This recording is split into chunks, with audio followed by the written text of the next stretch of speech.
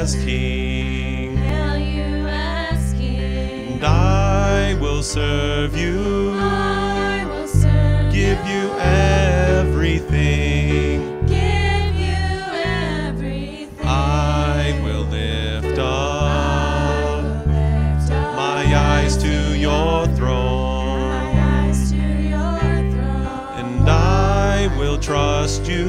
I will trust I will trust you alone. Trust in you alone. I will give you all my worship. I will give you all my praise. You alone I long to worship. You alone are worthy of my praise. I will give you all my worship. I will give you all my praise. You alone I long to worship. You alone are worthy of my praise.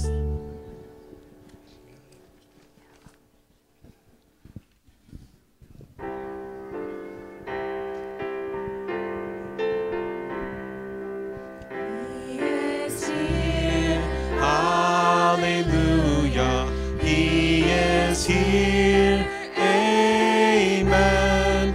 He is here. Holy, holy, I will bless His name again. He is here. Listen closely. Hear Him calling out your name. He is here. You can touch Him. You will never be the same. I Sense an awesome moving of the Holy Spirit. I see His countenance resting on your face.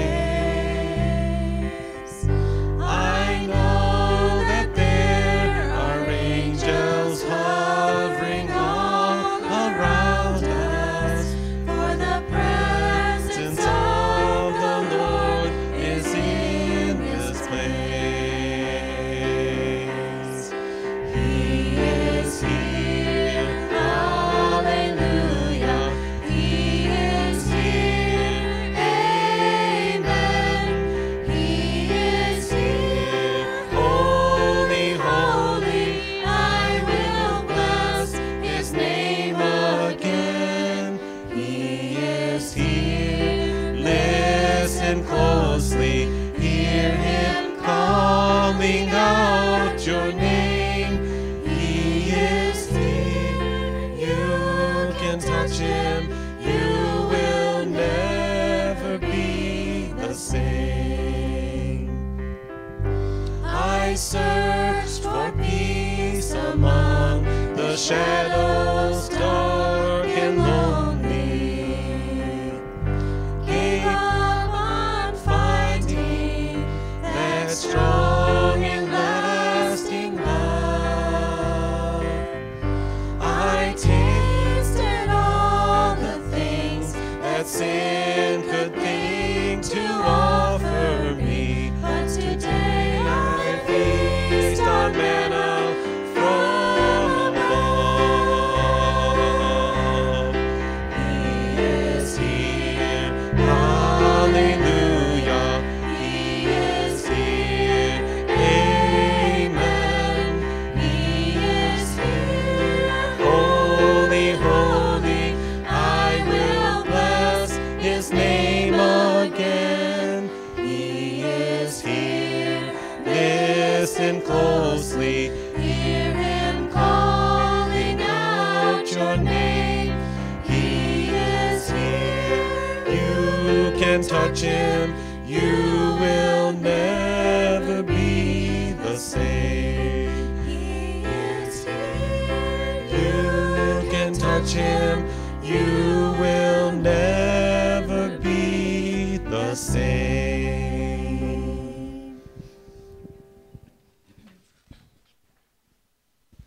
like to invite you all to stand if you're comfortable for our last songs.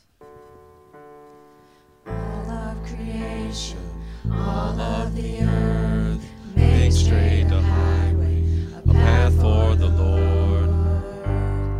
Jesus is coming soon. Call back the sinner, wake up the saint. Let every nation shout of your fame. Jesus is coming soon. Like a bride waiting for her groom, we'll be a church ready for you. Every heart longing for our King, we sing, even so come, Lord Jesus, come. Even so come, Lord Jesus, come. There will be justice, all will be new. Your name forever, faithful and true. Jesus is coming soon. Like a bride waiting for her groom, we'll be a church ready for you. Every heart longing for our King, we sing, even so come, Lord Jesus, come. Even so come, Lord Jesus, come. So we wait for you. God, we wait, you're coming soon. So we wait for you. God, we wait, you're coming soon. Like a bride waiting for her groom, we'll be a church ready for you. Every heart longing for our King, we sing. like a bride Waiting for her groom, we'll be a church ready for you. Every heart longing for our King, we sing. Even so come, Lord Jesus, come. Even so come, Lord Jesus, come.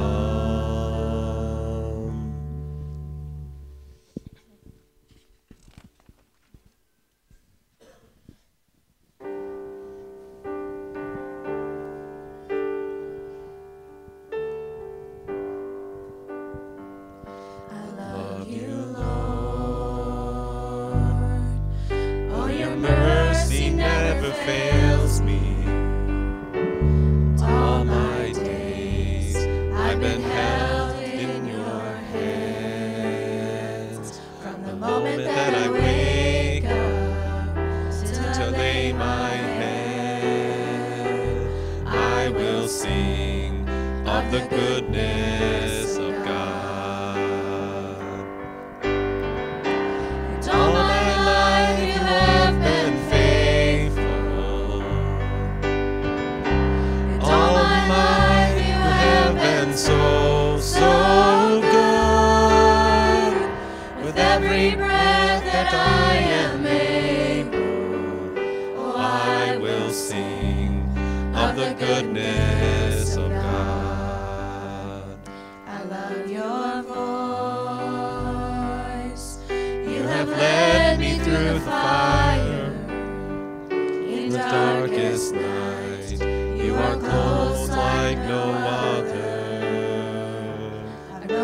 as a father. I've known you as a friend. I have lived in the goodness of God. And all my life you have been faithful. And all my life you have been so, so good. With every breath that I am able, I will sing of the goodness of God. Your goodness is running after me. Your goodness is running after me. With my life laid down, I surrender now. I give you everything. Your goodness is running after me.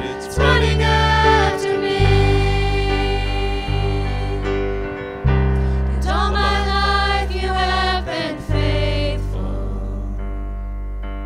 And all my life you have been so, so good. With every breath that I am able, oh, I will sing of the goodness of God. I will sing of the goodness of God.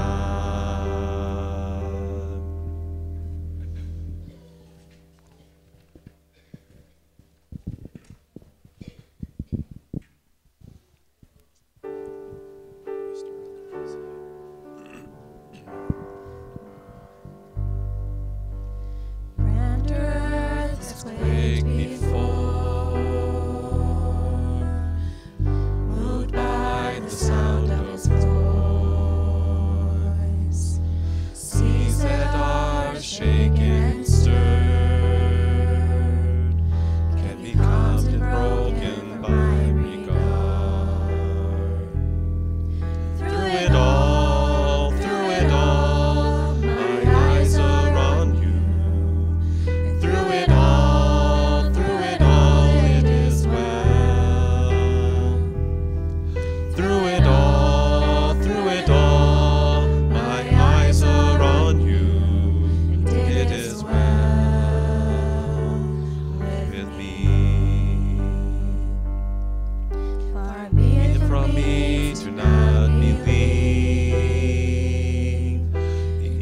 even when my eyes can't see.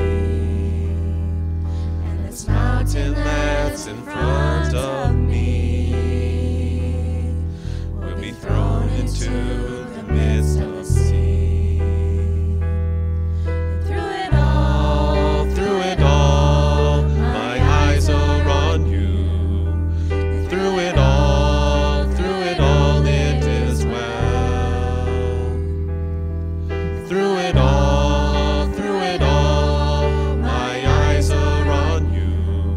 And it is well.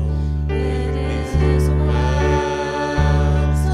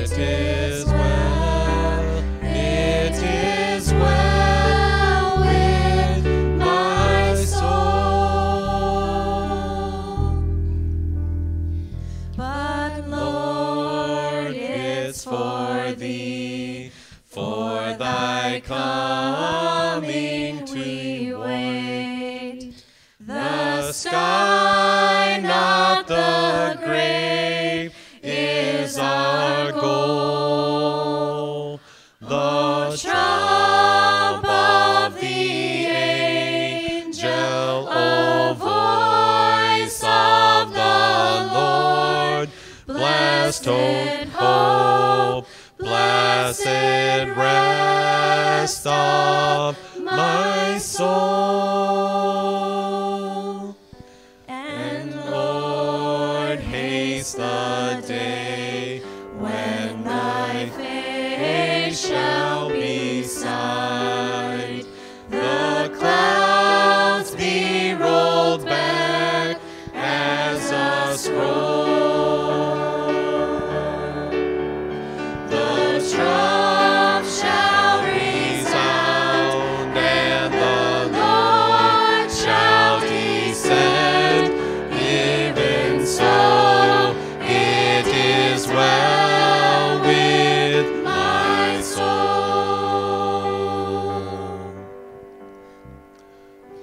Through it all, my eyes are on you. Through it all, it is well. Through it all, my eyes are on you, and it is well with me. Thank you. Greet somebody around you. Say, Enjoy new things. Or do you want everything to stay the same? In Isaiah chapter 43, begin reading at verse 19. God directs his prophet and he says, "Behold, I will do a new thing. Now it shall spring forth. Shall you not know it? I will even make a road in the wilderness and rivers in the desert. The beasts of the field will honor me, the jackals and the ostriches, because I give waters in the wilderness and rivers in the desert, to give drink to my people, my chosen. This people I have formed for myself. They shall declare my praise." God said, I am going to do a new thing. September the 26th, 2021, God is saying, I will do a new thing. For this past week, it's been a very difficult week for some individuals. They've experienced a lot of pain, a lot of heartache. But God says, I want to do a new thing. And God says, as I do that new thing, he says, the beasts of the wild are going to honor me.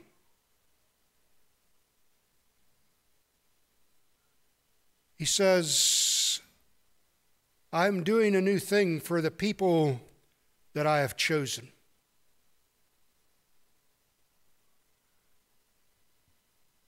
Do you understand? Can I comprehend the fact that God has chosen me? Scripture says that before time began, he predestined salvation for us. He's doing a new thing. When salvation comes, the old passes away. Behold, all things become new. We are a new creation. But he says, I'm going to do this so that my people praise me. So I'm trusting today, as we have gathered together on this new day of September the 26th, that we will realize the new things that God wants to do in our lives. And as we experience those new things, we will give him praise. Shall we pray? God, we thank you so much for the privilege, the opportunity to live in this new day. This day which you have created and given to us, this day which you have set aside, and we have gathered together in this place with your people to worship you. Father, we thank you and we praise you that you are a God whose mercies are new and fresh every day. Every morning we get to see the newness of your love. So, Father, today we pray that once again you would touch us, you would speak to us, you would open our eyes to see the new things that you are doing. And may we give you honor, glory, and praise. In Jesus' name we pray. Amen. This time we'll ask 524.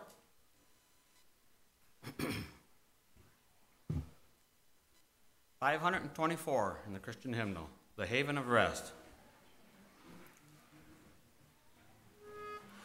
Ooh, my soul, the sad exile, was out on life's sea, so burdened with sin and distress, till I heard a sweet voice saying, "Make me your choice," and I entered a haven of rest. I've anchored my soul in the haven of rest.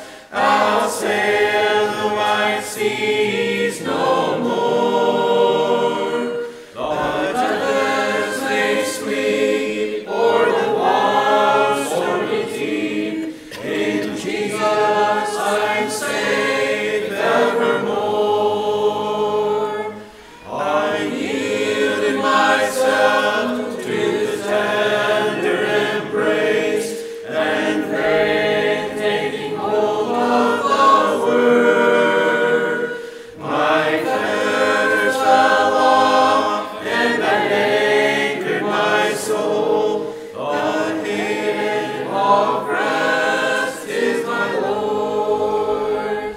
I've anchored my soul in the haven of rest. I'll sail the wide seas no more. The tempest may sweep o'er the wild stormy deep. In Jesus I'm safe evermore. The song of my soul since the Lord made me whole has been your story so blessed, of Jesus who saved whosoever will have a home in the haven of rest. I've anchored my soul in the haven of rest. I'll sail the wide seas no more. The tempest may sweep o'er the wild stormy deep. In Jesus I'm safe evermore. Oh, come to the Savior, He patiently waits to save by His power divine. Come anchor your soul in the haven of rest, and say, "My beloved is mine." I've anchored my soul in the haven of rest. I'll sail the wide seas no more. The tempest may sweep o'er the wild stormy deep. In Jesus I'm safe evermore. Hymn number 3.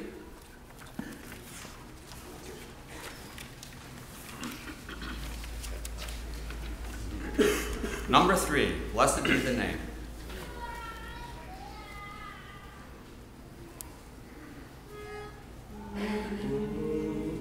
All praise to Him who reigns above in majesty.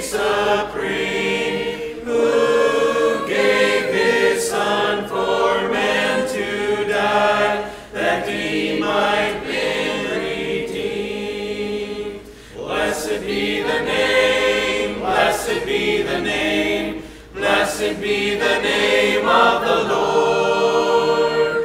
Blessed be the name, blessed be the name, blessed be the name of the Lord. His name above all names shall stand, exalted more and more, at God the Father's own right hand, where angels hosts adore.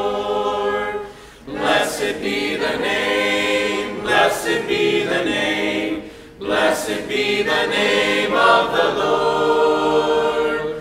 Blessed be the name, blessed be the name, blessed be the name of the Lord. Redeemer, Savior, friend of man, once ruined by the fall, thou hast devised salvation's plan, for thou hast died for all.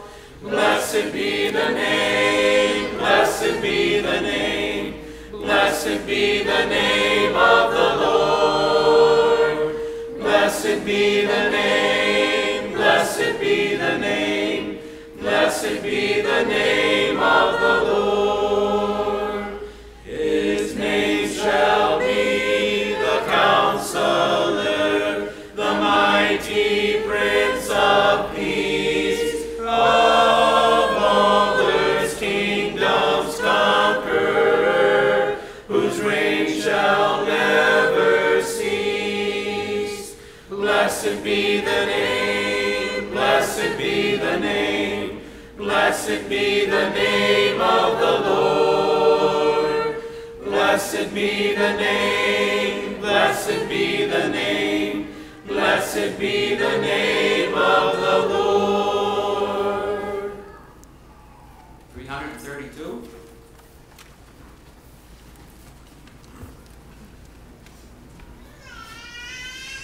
332.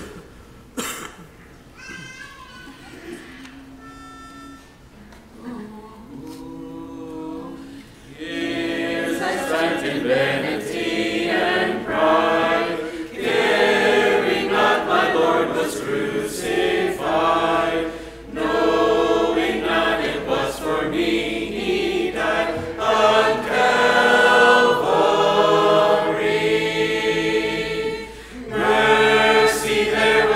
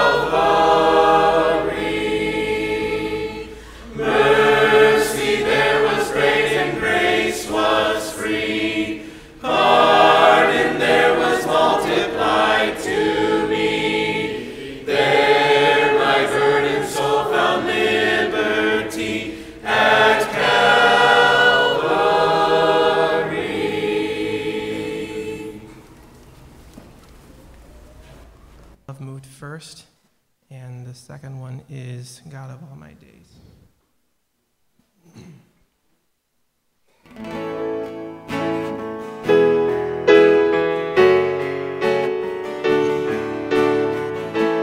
This is the story of a runaway with no way home and no way out.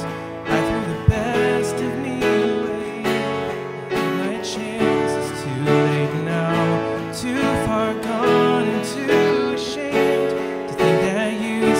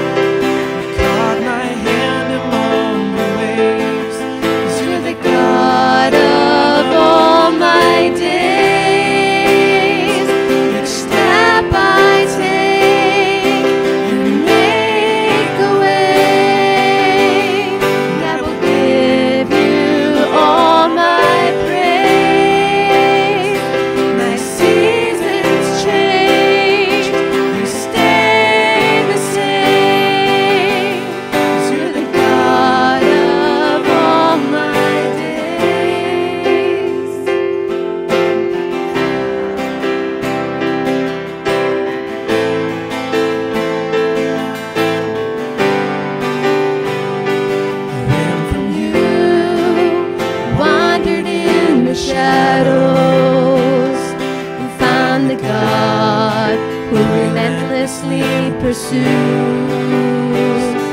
I hid from you, haunted by my failures, and found the God whose grace still covers me. I fell on you when I was at my weakest, and found the God, the lifter of my head. I worshipped you, and felt you right beside me. You're the reason that I sing, 'cause you're the God of all my days. Each step I take, you make a way, and I will give you all my praise. My seasons change, you stay the same. 'Cause you're the God of all my days. In my worry, God, you are my stillness. In my searching, God, you are my answers. In my Blindness, God, you are my vision. In my bondage, God, you are my freedom. In my weakness, God, you are my power. You're the reason that I sing, 'cause you're the God of all my days. Each step I take, you make a way, and I will give you all my praise. My seasons change, you stay the same. 'Cause you're the God of all my days.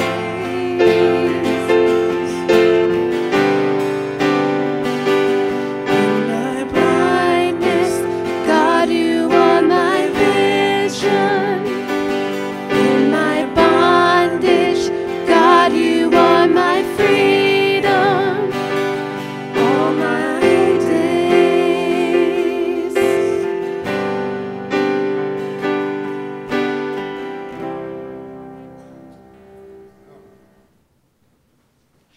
Holy Spirit through the church to call Darren Peachey to serve as overseer of the Naumburg congregation.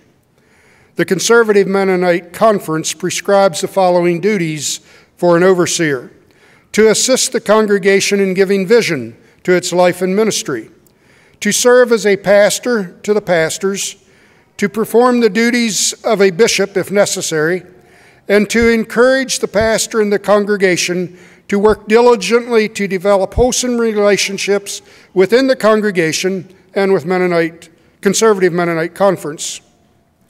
Brother Darren, are you willing to accept the call to serve as overseer of this congregation, to accept the responsibilities which this office requires, and to be faithful in working for the welfare of this congregation? Sister Karen, are you willing for your husband to accept this responsibility of overseer and to support him in it? As a congregation, you have called Brother Darren to serve as your overseer. Are you willing to support him in prayer, to be open to receive and give counsel, and walk together in brotherly love in behalf of the church and for God's glory? You may express your affirmative response by standing.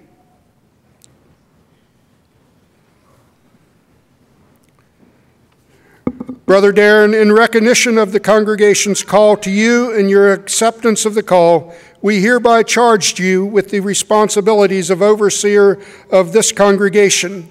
May the Lord grant you grace, wisdom, and love to faithfully discharge your responsibilities as overseer and to serve effectively for the welfare of the pastor and this congregation. Shall we pray? Father God, this morning we give you thanks that you are the shepherd of this congregation. that it is Jesus Christ who is the head of the church. But Father, this morning we also thank you for Brother Darren and Sister Karen. We thank you for their willingness to use their gifts, their talents, their time in this position as being overseer for this congregation. Father, we pray that you might bless their efforts. Father, we pray that you would give them the wisdom and the love that they need to serve in this capacity. And Father, we just pray for us as a congregation that we will support Brother Darren and Sister Karen in the responsibility that you have called them to, that we will continue to remember to lift them up in prayer, not only as overseer of this congregation, but also as a conference pastor for Conservative Mennonite Conference. So Father, we pray your blessing upon them. In Jesus' name we pray. Amen. Like I say, at the fellowship hour or after church, we hope that you will be able to greet them and let them know your names and a little bit about yourself to them. May God bless you.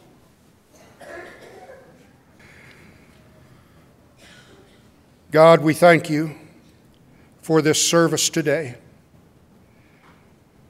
We thank you for everything that has been shared and how that you are at work in this congregation. You are building your kingdom. And Father, this morning we thank you for Brother Darren. We thank you for the privilege and the opportunity that we have to have him here as our overseer. We thank you for what he has already shared with us as a leadership team. And Father, we thank you this morning for what you have laid upon his heart to share with us as a congregation.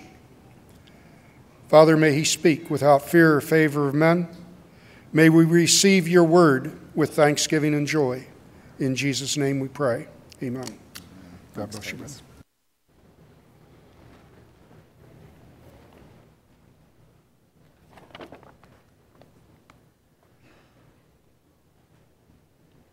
Well, good morning, church.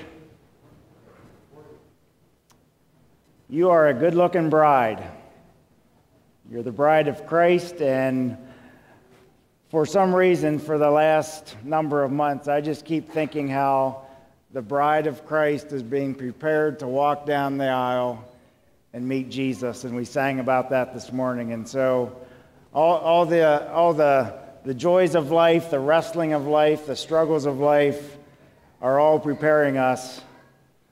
I just love the picture of how a bride just gets ready and walks down the aisle to meet the groom, and that's what's happening with the church.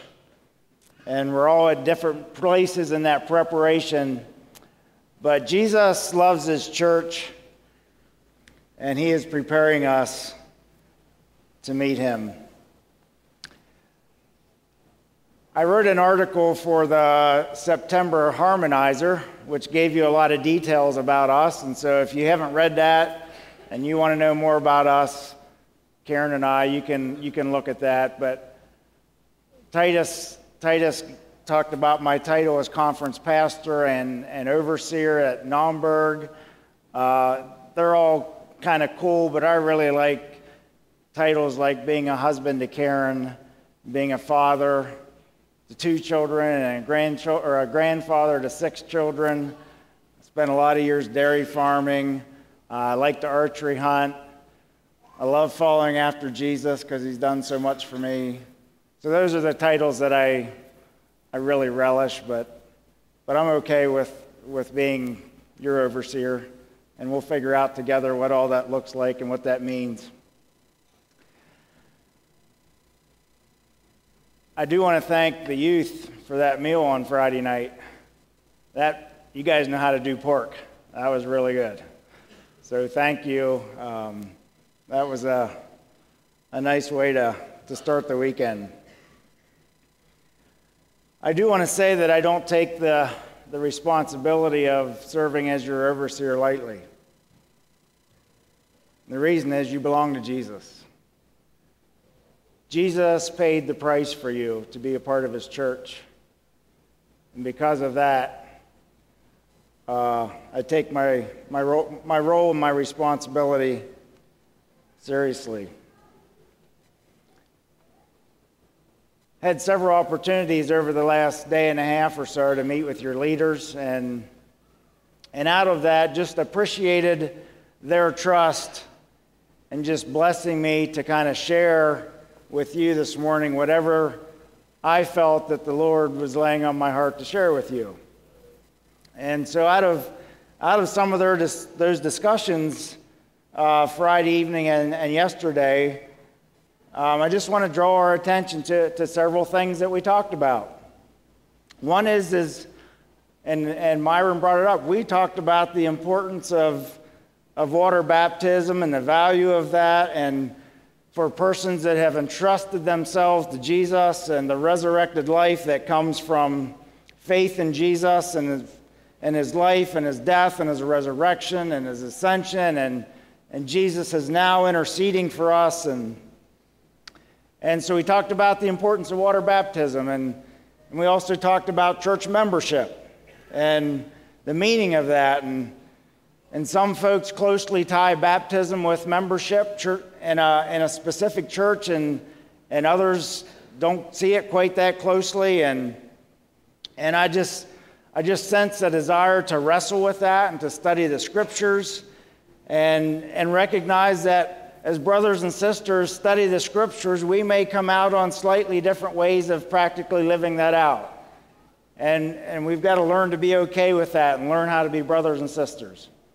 And so yeah, just it's a great discussion about some of that.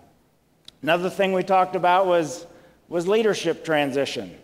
That's an area of importance for you as a church to be praying about. Brother Titus has shared that, I think it's January 24.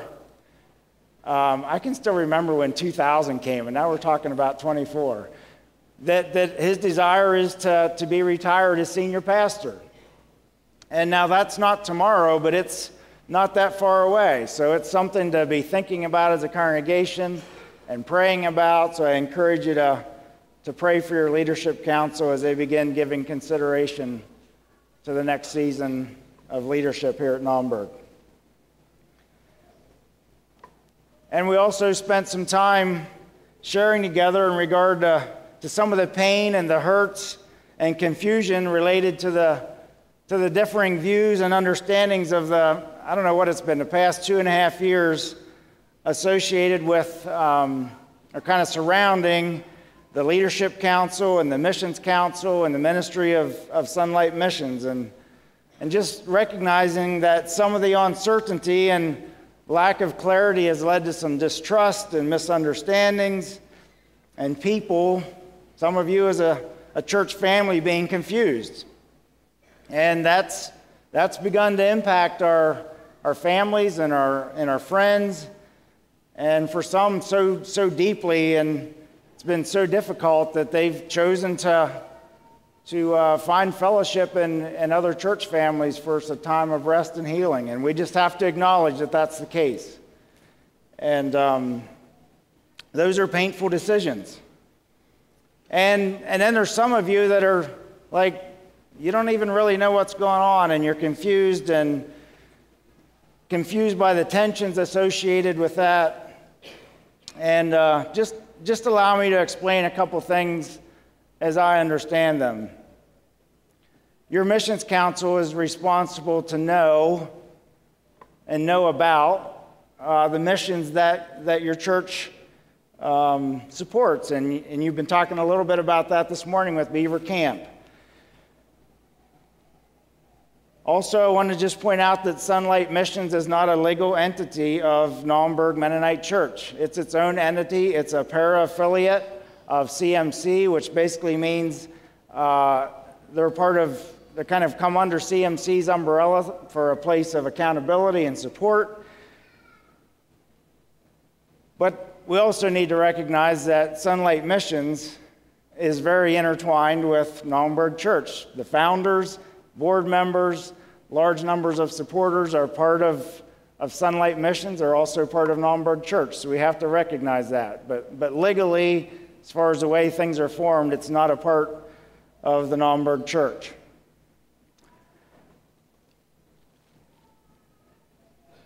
Recently, I don't know, it's been a few months ago, After some ongoing conversations this winter, CMC sent the Sunlight Mission Board some recommendations for the board to think about on ways that they can, kind of increase accountability and transparency. And so there's ongoing conversation about those things. And I say all of that to say, over the last 2.5 years, in our times of sharing together, I was invited by CMC and your leadership team to come alongside and begin to wrestle with some of these issues that have been divisive and built tension in the congregation. And as I've been involved with these conversations over the past year with your pastors and with the Missions Council and the Sunlight Missions Board, individuals within the congregation at large, I feel like we just need to recognize that at least in the foreseeable future, there will most likely not be any kind of consensus among those involved about all the facts and all the processes and about all the information that was or was not presented to the congregation. We're just not going to come to consensus on that. And we're just going to have to be okay with that. What I do know and what I firmly believe that it's time for the Nongburg congregation to begin getting refocused on the mission of being the church together, to being the bride together, being the place that is entrusted with a commission from Jesus to go and make disciples and baptize and teach, and knowing and understanding and believing that He, Jesus, will be with us, with His church to the end of the age. Sometimes we don't have all the answers. Sometimes there's confusion. Sometimes we just have to agree that we're not going to all be on the same page and be willing to move forward as the body of Christ and be who God has called us to be. Is it okay to say that this morning? Yes? Okay. Great. Because I have a concern, a question. It's a question. It's a paragraph-long question. I think it's the longest question I've ever written. So I'm just going to read it. I mean, it's the longest sentence, one-sentence question that I've ever written.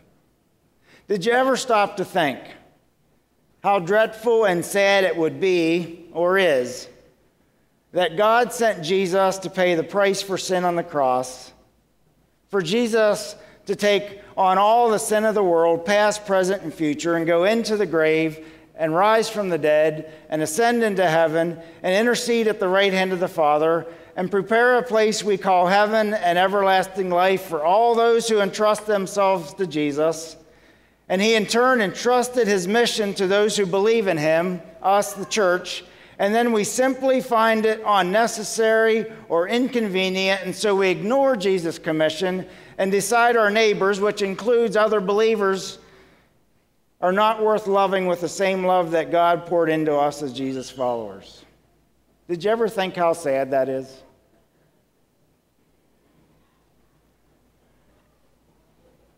Well, I'd like to turn our attention this morning to kind of a little known, little referred to letter in the New Testament this morning, and it goes by the name of Philemon. It's probably one page in your Bible, and as I listened to the memory work this morning, I don't have to tell you that it's one page back from Hebrews. Sometimes people can't find Philemon, so if you go to Hebrews and turn back a page, you'll find it. And it's divided into 25 verses. It's nice and short, and actually, a lot of this story, I love how God orchestrates things. It's a story about a runaway. And what was the words, Rick? Is it Rick and Amy? Is that right? Is that the right names? Oh, okay, it was close. Ryan and Amber. Your first song today that you sang was about, I'm a runaway, or it's about a runaway. And this story is about a runaway. And I just love how God orchestrates things like that. So as we think about Ryan and Amber, right? Okay, all right. So as we think about the church and sharing our faith and living out the gospel, there's some truths we can learn from this little letter that are significant and relevant to the situations we find ourselves in. So before we get into reading the text, I just want to give you a little background on the main characters of the story and kind of the situations they're in, and then we'll read the text and see where we can find ourselves in the story. So there's three main characters, and each have their own significance in the broader story. First, we have Paul, the Apostle Paul. He's a one-time persecutor of the church. Did you ever think about that, how somebody who persecuted the church is now writing letters that are in the canon, in the scripture? Are we okay with that? We better be, because that's the power of the gospel. Anyway, Paul had an encounter with Jesus and now identifies himself as a prisoner for the sake of Christ, and he's the one who wrote the letter. And when he wrote it, Paul was in Rome in house arrest, awaiting trial. And it was from this less than glorious setting that he wrote what we now know as Colossians to the church in Colossae. And he also wrote this very personal letter to Philemon. And then he sent these two letters at the same time with the same travelers, one who was Onesimus, who we'll meet in a moment. And just to give us an understanding, Colossae was about 1,000 miles from Rome, which is now present-day Turkey. And so there was no Pony Express, there was no click and send, click send, and so he had to send a letter 1,000 miles. So who is Philemon? Philemon's a Christian. He's a follower of Jesus. He's a church leader, and he owns slaves. Yes, you heard me right. Philemon was a Christian, and he owned slaves, and he was a leader in the church in Colossae, and the church even met in his home.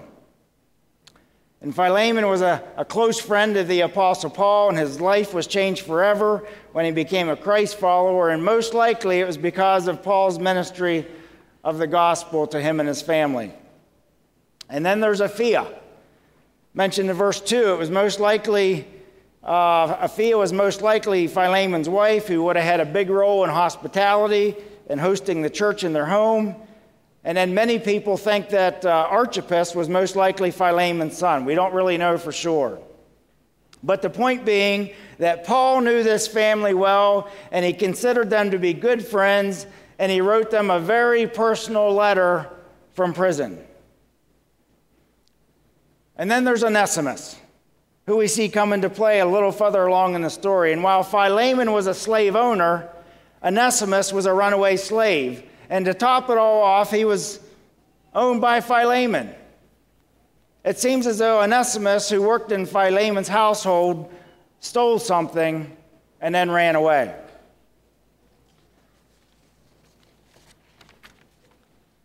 We could have that map picture. Somehow, by God's sovereign providence or some other design or plan that we're not privy to, Onesimus ran the 1,000 miles from Colossae to Rome. You'll find Colossae just off to depending on which side you're sitting on, but it's just in present-day Turkey. And I just put this up to give us a picture. Onesimus ran across Asia Minor. He ran across the Aegean Sea and Greece and the Adriatic Sea and Italy, or possibly took the more southerly route the whole way along through the Mediterranean Sea, and comes into contact with the good news proclaiming Apostle Paul, who happens to be a good friend of Philemon, the very person who Onesimus is running away from. Don't you just love when stuff like that happens? Are you getting the picture here? And Paul testifies of Jesus Christ to Onesimus, leads him to faith in Jesus, and Onesimus starts serving the church by caring for Paul in prison. You just can't arrange stuff like that apart from God. Before we go any further, there are some things we should know about slavery in the first century. The Roman Empire was built on slave labor.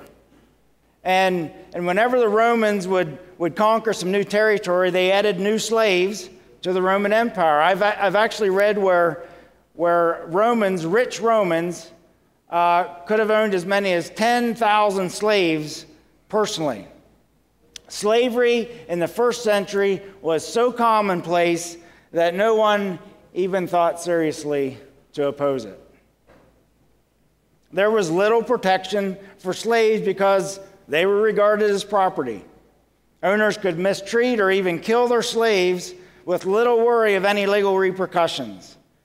And the law of the day specifically provided that runaway slaves could be put to death. It's not a wonder that Onesimus ran and ran and ran for 1,000 miles.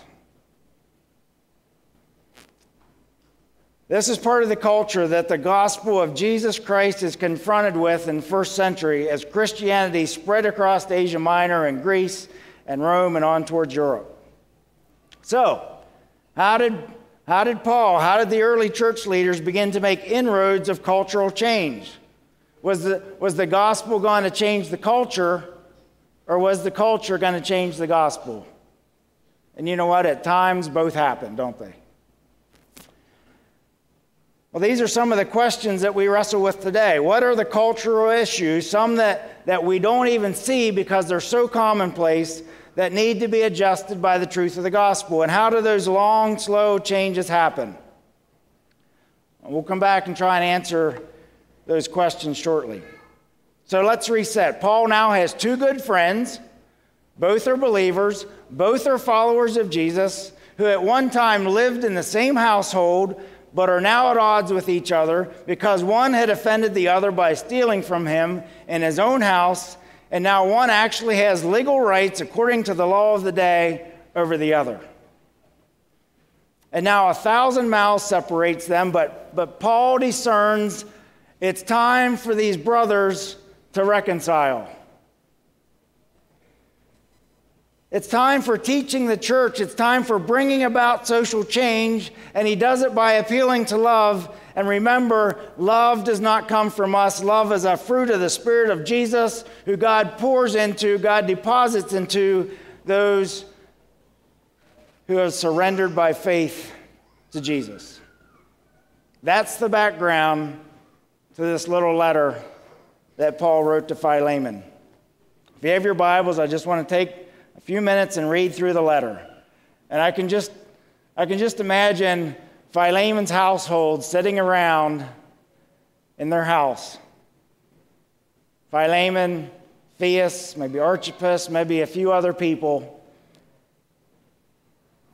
And they've got this letter that Onesimus brought back to them and said, hey, this is from Paul.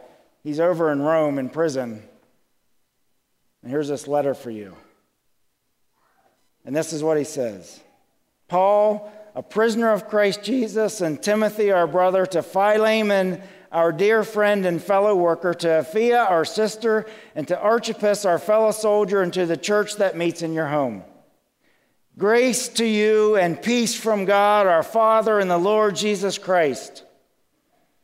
Paul says, I always thank my God as I remember you in my prayers because I hear about your faith in the Lord Jesus and your love for all the saints. And I pray that you may be active in sharing your faith so that you will have a full understanding of every good thing we have in Christ. And your love has given me great joy and encouragement because you, brother, have refreshed the heart of the saints. Therefore, although in Christ I could be bold and order you to do what you ought to do, yet I appeal to you on the basis of love. I then, as Paul, an old man and now also a prisoner of Christ Jesus, I appeal to you for my son Onesimus, who became my son while I was in chains. Paul is claiming Onesimus, this runaway slave, this thief, as his son. Formerly he was useless to you, but now he has become useful both to you and to me. I am sending him, who is my very heart, back to you. I would have liked to keep him with me so that he could take your place in helping me while I am in chains for the gospel. But I did not want to do anything without your consent, so that any favor you will do will be spontaneous and not forced. Perhaps the reason he was separated from you for a little while was so that you might have him back for good, no longer as a slave, but better than a slave, as a dear brother. He is very dear to me, but he is even dearer to you, both as a man and a brother in the Lord. So, if you consider me a partner, welcome him as you would welcome me. If he has done you any wrong or owes you anything, charge it to me. I, Paul, am writing this with my own hand. I will pay it back, not to mention that you owe me your very self. I do wish, brother, that I may have some benefit from you in the Lord. Refresh my heart in Christ. Confident of your obedience, I write to you knowing that you will do even more than I ask. And one more thing, prepare a guest room for me, because I hope to be restored to you in answer to your prayers. Epaphras, my fellow prisoner in Christ Jesus, sends you his greetings, and so do Mark, and Aristarchus, and Demas, and Luke, my fellow workers. The grace of the Lord Jesus be with your spirit. I have to wonder what Philemon thought when they read that letter from Paul, his dear brother in the Lord, who was in prison 1,000 miles away.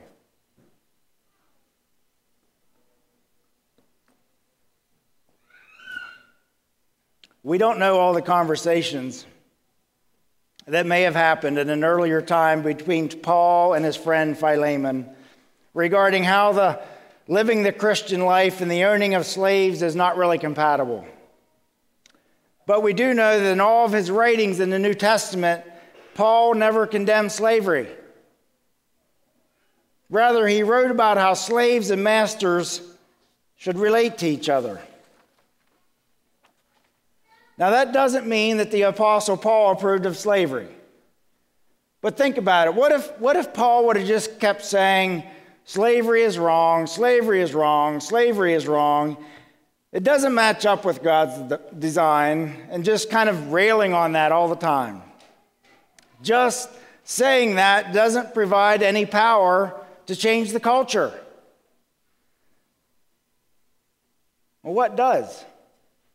Maybe just a little clue from the prophet Ezekiel. Over and over in Ezekiel, we hear the word of the Lord saying, God saying, I will cleanse you, I will purify you, I will make you clean, I will give you a new heart, I will give you a soft heart and take out your heart of stone. It's God who does those things. It's the power of God that begins to change the culture, and he does that through the church. We don't know how Paul shared the gospel with the runaway slave, with this thief Onesimus, in such a way that he believed that as a thief and as a slave that he had value as a person, and that because of the finished work of Jesus Christ on the cross that he could call God, holy God, he could call him Abba, Father. And to actually understand that he was made new and forgiven for his thievery, and now he could actually risk enough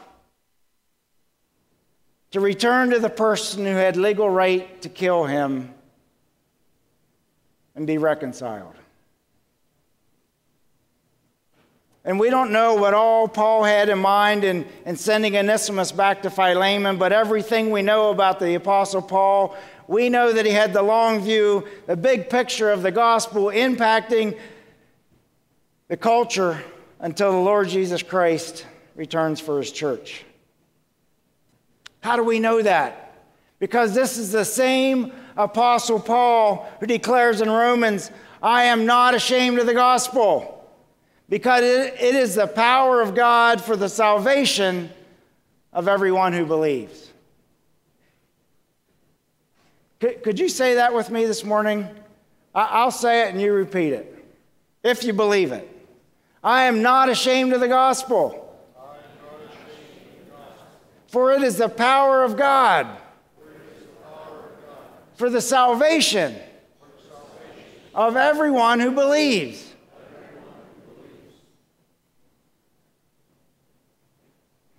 Do we believe that? Do we understand that, church? That word salvation, if you kind of start getting to the roots of all the words, it means to live open and free, like a wideness. It's a surrender. I loved hearing Brother Al's testimony this morning. He's like, I was surrendered and I had a peace. It's that freedom, that openness of wideness of, I mean, you know people like that, right? Some of you are like that. Some of you want to be like that. Just live life with this joy and openness and peace. That's what salvation does. That's what the gospel does for us. You just said that. Sometimes, Brother Al, it takes us a while to get there, doesn't it? Being completely dependent on God, on Jesus, and not being ashamed of that. And you're not ashamed of that, are you? You gave testimony of that this morning. Amen.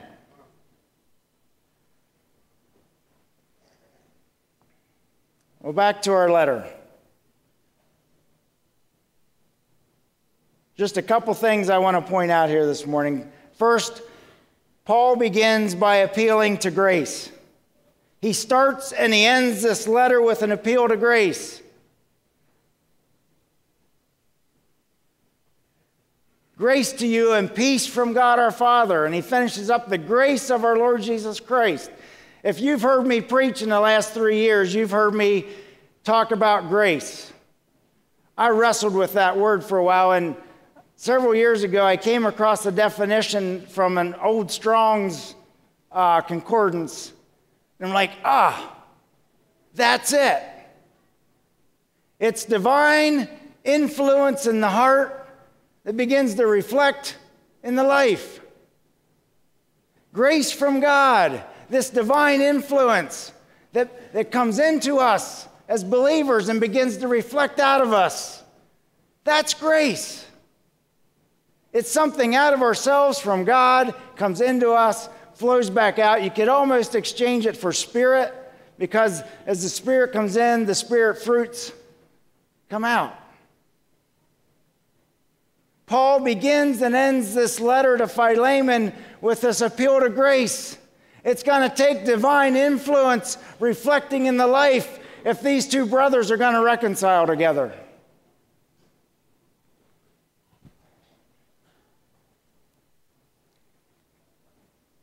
And second thing I see is this appeal by Paul for Philemon to exercise his faith. Exercise, be active in living and sharing your faith. Philemon, live like you believe that the power of the gospel is for salvation. Live like it. Exercise your faith. Do you know what actually happens when we exercise faith? Do you know what happens? Paul gives the answer. He says, you will begin to have a full understanding of every good thing we have in Christ. That's what happens, brothers and sisters, when we begin to exercise faith. I'm going to go back to Al again. He exercised faith 2 weeks ago on Sunday. And he began to get a fuller understanding of every good thing he has in Christ. That's what happens when we exercise our faith. That's what Paul says. When we live by faith, we allow the power of the gospel to bring about the change. We will see God do things in situations and people's lives that go against all logic and reveals to us all the good that God actually has for humanity and for his creation, for people. The opposite of exercising faith will be trying to control everything around us. And in turn, instead of seeing God's goodness at work, we will be limited to only seeing what we can accomplish. And brothers and sisters, that's a far cry from having an understanding of all the blessings that we have in Christ Jesus. Does that make sense? Thirdly, Paul appeals to that spirit fruit of love in Philemon. He says your authentic love brings joy, it encourages, and it has refreshed the hearts of many. Paul is hinting that same spirit fruit of love would go a long way in encouraging and refreshing Philemon's new brother in Christ, his runaway slave, Onesimus. And fourthly, I see Paul reminding his friend Philemon, this wealthy church leader, this new believer, this new brother, this slave Onesimus would be capable of doing the very things that Philemon did for Paul in helping with the ministry of the gospel. That's what he says. I would have liked to keep him with me so that he could take your place in helping me with the gospel. A runaway slave and a wealthy church leader. Paul says he can do for me what you could do. See, when we come to Jesus, we're all equal. We're equal at the foot of the cross.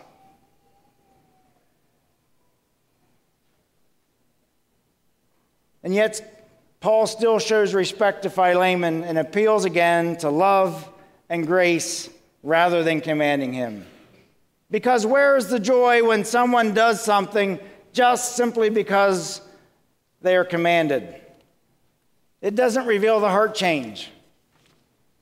And Paul wanted to see that divine influence in Philemon's heart begin to be reflected in his life.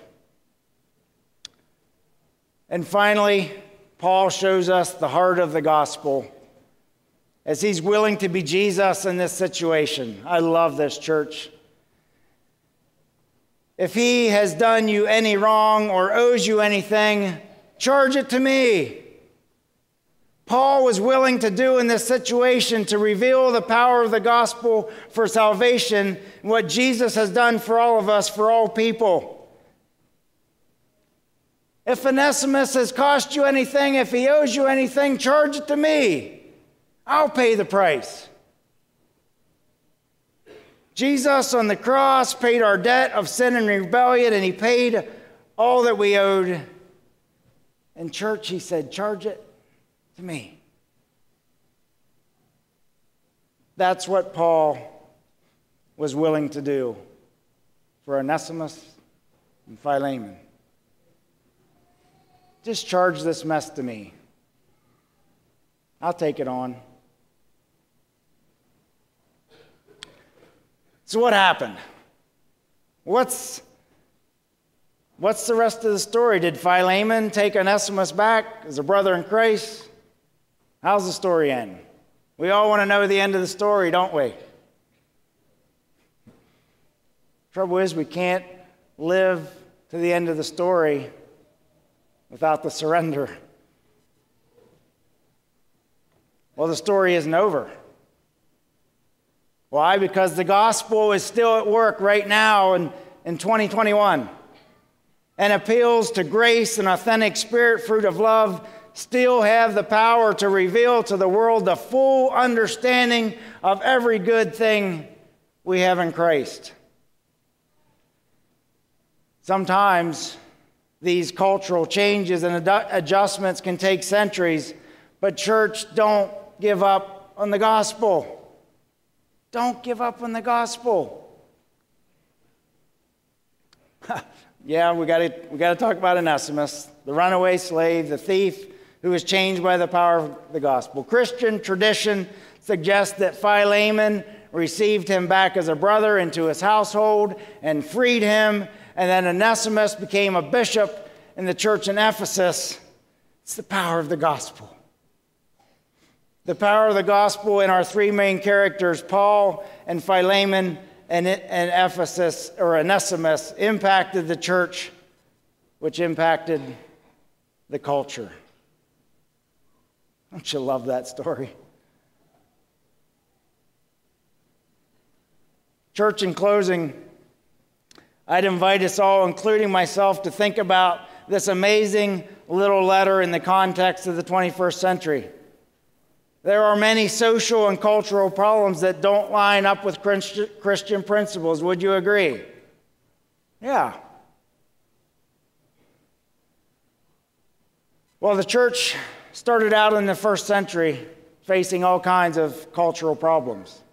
And we were confronted with one of them in today's text, slavery. And the Apostle Paul, just like Jesus, didn't find solutions in railing against society, but rather he appealed to the power of the good news of Jesus Christ, and it had to start in the hearts of believers. It had to happen right in Philemon's household, or it wasn't going to change the city of Colossae or Ephesus or beyond. It starts in the church, the believers. Imagine with me what the power of the gospel could do right here in upstate New York in changing our cultural problems. Think about it. If we're not ashamed of the gospel of Jesus Christ for salvation for all who believe, we've got to start to think and dream and imagine what that could mean for all of upstate New York. Because if we kind of quit dreaming about that, do we really believe that the power of the gospel is the hope?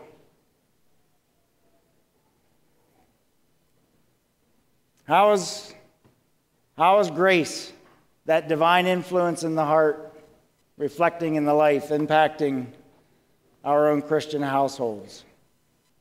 What about when our spouse sins against us and the laws of the land say you can end this relationship? Does grace, does divine influence in the heart reflecting in the life abound?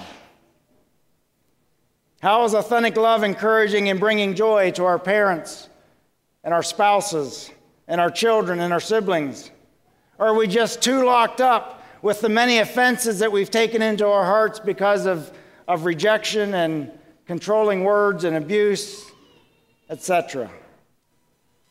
And so we just choose to withhold life-giving love. And finally, we can and we do come up with 1,000 excuses as to why we can't and shouldn't extend grace, or why we shouldn't exercise faith and give lavish love in all kinds of situations we find ourselves in.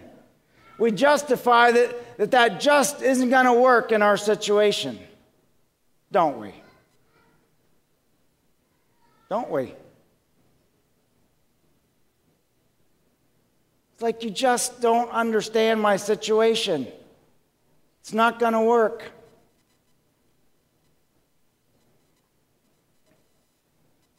And brothers and sisters, that is such a social and cultural, and I would even say church normal, that I fear we don't even see it happening. And I think it's fair to ask, how's that working in our families, in our congregations, in our communities? How's that working for us?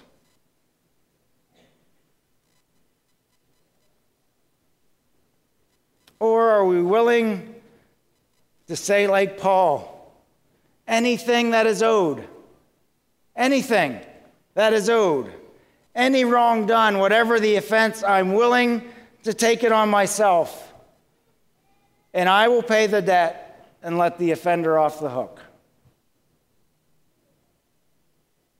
That's our choice.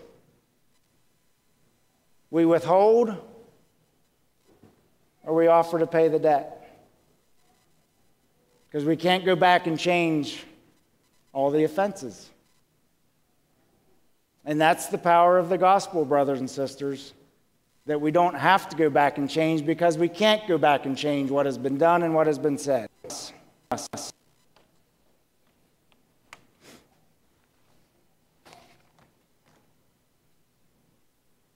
Does that seem like a pipe dream?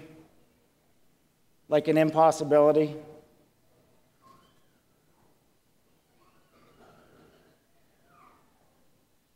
I'm here to tell you today it's not.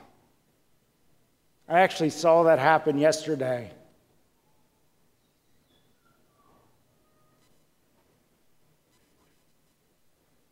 I sat with Pastor Titus, Pastor Myron, Pastor Greg, and Jamie there, and Dean Mosier. We shared hurts. But most of all, what I saw was words of asking for forgiveness begin to flow back across the room, and an offering for forgiveness. And I saw postures that were not surrendered beginning to open up. Physically, I could see that. An openness and a freedom that was not there before that happened. It's the power of the gospel for salvation, for freedom, for openness, for joy, for being able to go live life and keep living life, not locked up.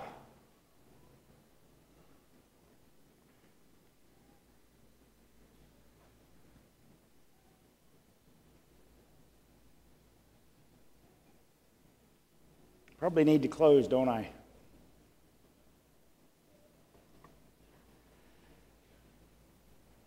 Brothers and sisters, we can complain and campaign about all kinds of cultural issues, congregational issues, and we do. But that really has no biblical precedent. The power of the gospel for salvation comes in exercising our faith, first in our own households and our congregations, and that is the Jesus New Covenant model that will bring transformation to the world. Amen? Church, I don't know all of you. I know some of you a little bit, and I know a few of you pretty well. But I know that all of us are people.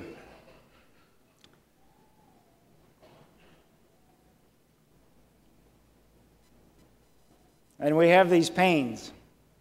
And we have these offenses, just like Onesimus and Philemon. And I know that you know the scriptures and that you long to be the church that God has called you to be. And yet there's things that keep us from doing that and being that. And as we close this morning, I'd just like to share a passage of scripture from Psalm 139. It's very familiar. Many of you know this. And the psalmist is saying, "Search me, O God, and know my heart. Know me, know everything about me." Are we willing to say to God, "Search me and know me"? All that's in there. "And test me and know my anxious thoughts." Wow, have we had a lot of anxious thoughts the last 18 months in 2020 and 2021. We see that just kind of coming out in the world, don't we? Anxious thoughts. And then he says, "See if there's any offensive way in me." If you have the King James Version, it says, "See if there's any wicked way in me.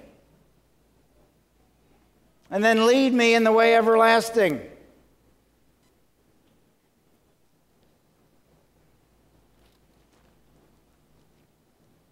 In the Hebrew, that word wicked has nothing to do with morality. In fact, that use of the word in Hebrew for wicked, I only found about 2 or 3 times in the Old Testament. The meaning is, what he's talking about, search my heart, know my anxious thoughts, and see if there's a pain or a wound in me or an idol. A pain or a wound that's become an idol. In other words, how does a pain or a wound become an idol? It's because everything in my life I view through that pain or that wound. And it keeps me from seeing God for who He is. It keeps me from seeing the Scripture for for what it is. And it keeps me from seeing other people for how God has called me to treat them. See if there's any pain in me, a wound in me that's become an idol, that stands between me and truth. That's what the psalmist is asking for.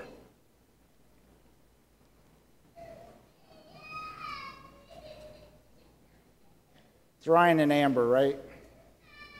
Could I ask you guys to come lead us in that first song you sang to kind of close us out?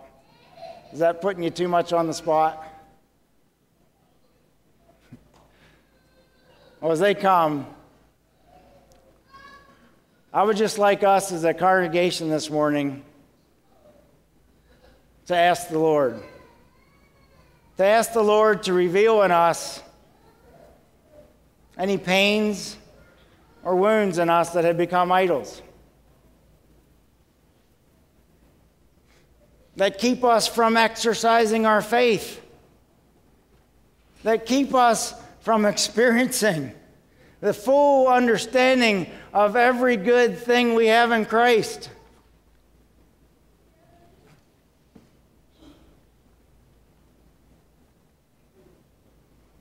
Is this making sense, church?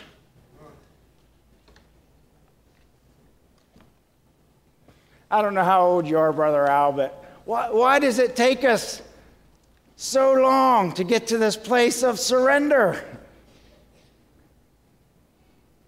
What are those things in us that just keep binding us up?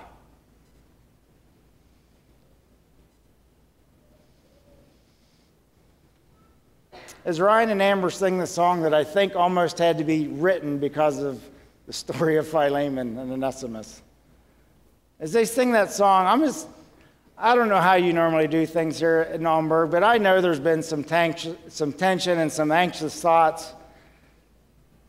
If you'd like to come up front and pray or have someone pray for you, just say, Lord, I don't want to carry these pains and these wounds anymore. I don't want them to be idols in my life. Or maybe you've got tension towards a brother or sister here this morning, and you just need to go talk to them and give them a hug. Tell them you love them. Pay the price.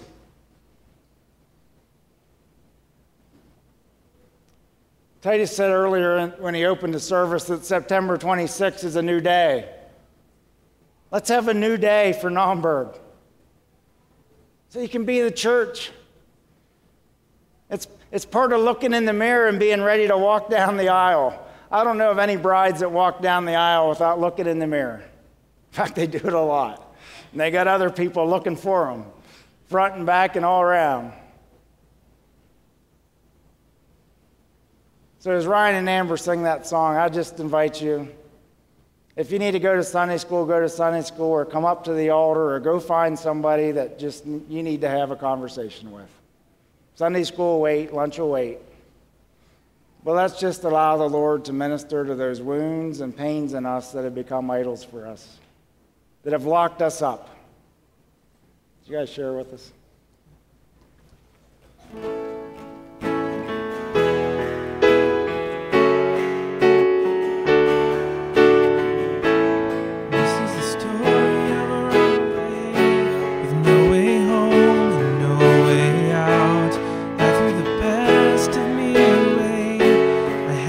Chances too late now, too far gone and too ashamed. You think that you still know